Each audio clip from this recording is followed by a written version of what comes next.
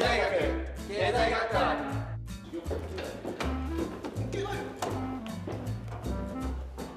はい、授業を始めます。先生、質問。経済学って何ですか？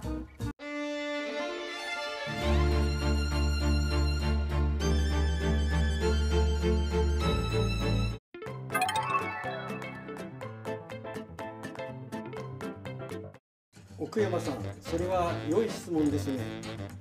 それはですね、社会全体の経済活動について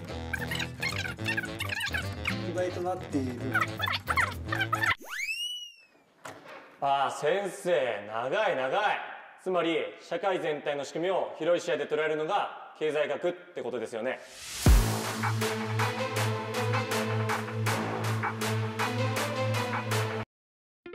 質問。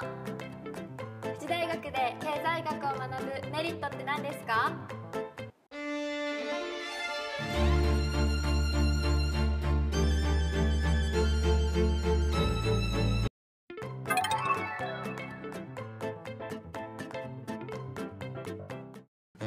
はい、石川さん、それはとてもいい質問ですね。経済学科の履修ガイドに説明があるので、そちらを今日の日本が難しすぎ。つまり経済の全体像を見渡せる視野と社会を見抜く力を習得できるということですよね。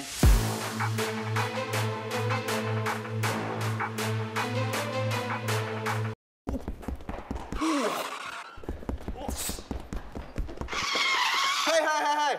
経済学を学ぶと将来何になりますか？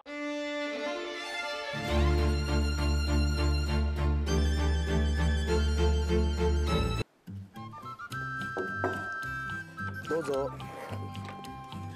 失礼します。こんにちは。こんにちは。こちらこそよろしくお願いいたします。高津君、それはすごくいい質問ですね。経済学というのを学ぶと将来いろいろな職業に就けます。例えば公務員、本学には地域貢献コースという。そこでストップ。続きは富士大学経済学科で一緒に学びましょう。